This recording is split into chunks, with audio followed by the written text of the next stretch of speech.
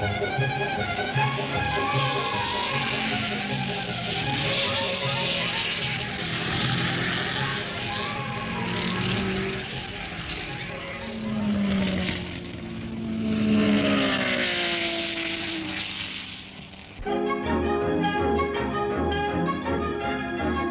many years, motor racing has been a popular sport in New Zealand, attracting drivers with a taste for thrills and mechanics with a taste for tinkering.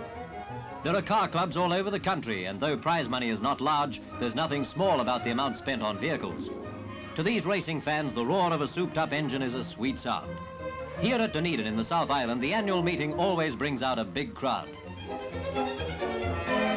They're tuning up for the major event, the Round the Town race.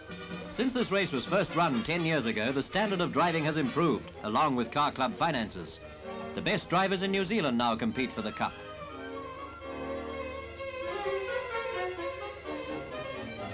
And they're away to do 36 laps on the up and down, sometimes narrow and always exciting circuit.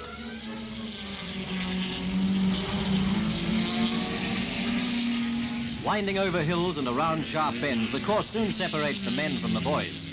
Top drivers can average 60 miles an hour, but hairpins like this cut them down to size.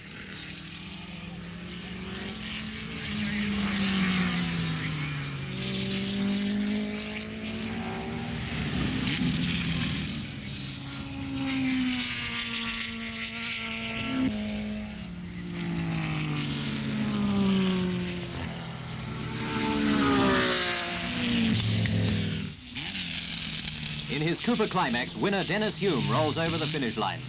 He collects £150, the Festival Cup and a glass of champagne, all of which makes a good finish to a good day's racing. For the big money and the big names in motor racing, we fly north to Auckland, our largest city. Here in January each year is run the New Zealand International Grand Prix, an event which brings drivers from Britain, the United States, Sweden, the continent and Australia into competition against the New Zealanders. January is holiday time, and sprawling in the summer sun, Auckland relaxes. Holiday traffic cruises over the harbour bridge. Locals and visitors are making for the beaches that surround the waterfront.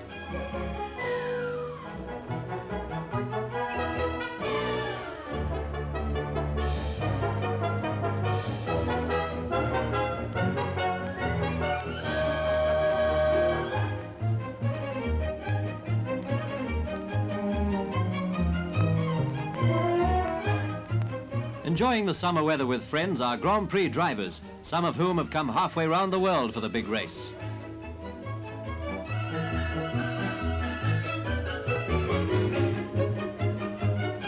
An expert water skier, Arnold Glass, is trying to explain the sport to the English drivers.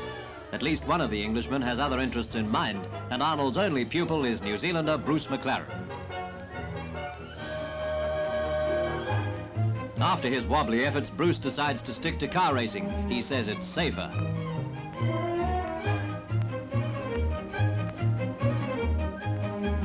In the evening, the party returns to town.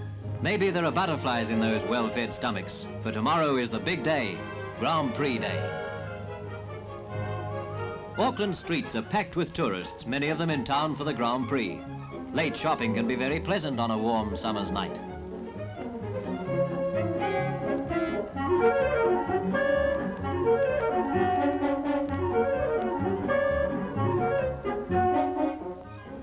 Today is race day, and though the sky is overcast, the ground is packed.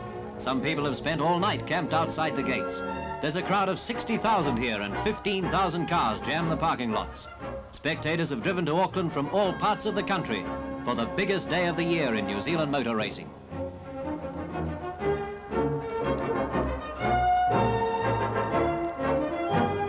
In the pits, last-minute checks are made.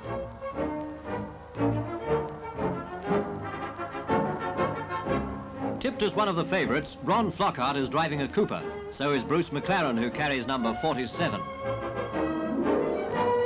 At the wheel of his Lotus is England's Roy Salvadori, watched by Bonnier of Sweden and Sterling Moss. Number 4, a Cooper, is driven by the world's champion driver Jack Brabham, who has 2 New Zealand Grand Prix to his credit. The crowd is on its toes, dressed for the weather and looking forward to an exciting race. There are 24 starters, 14 of them from overseas. The Grand Prix competitors are ready to roll.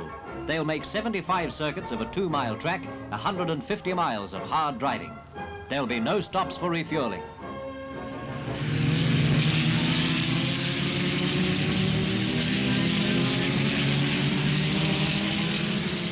They travel in a bunch over the first lap. At College Corner, McLaren in number 47 is taking the lead, with Moss chasing him and Brabham right behind. Along the straight and into the hairpin, McLaren hangs on to his narrow lead, but Moss in a Lotus is pressing him.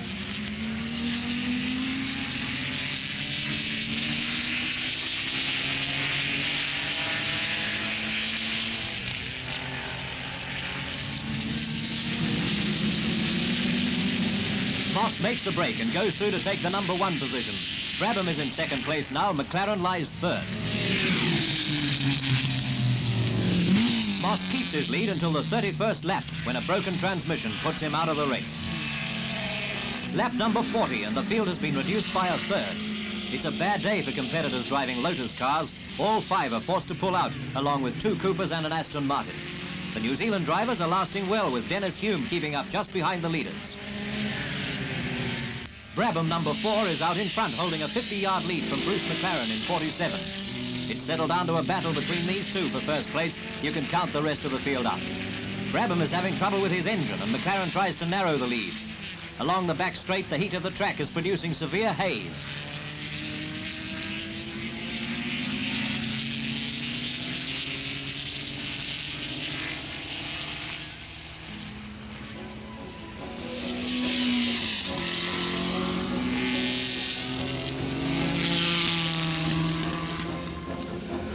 Fighting it out for minor placings, the rest of the field has been lapped by Brabham and McLaren. There's some fine driving by Arnold Glass in number 10, who's pushing his Cooper Maserati just as hard as he can.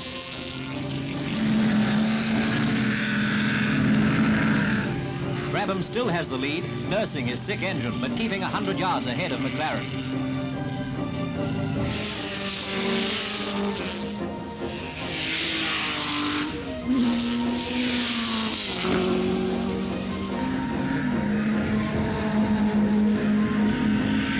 Brabham comes off the hairpin for the last time. He'll be very unlucky if he doesn't win now. McLaren is right behind, but can't get enough speed on the back straight to overtake the champion.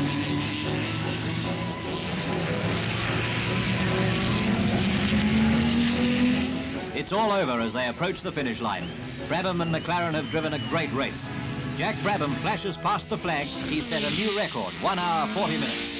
McLaren finishes only 1 second behind. Jack Brabham, the popular world's champion driver, has won another international event and his 3rd New Zealand Grand Prix.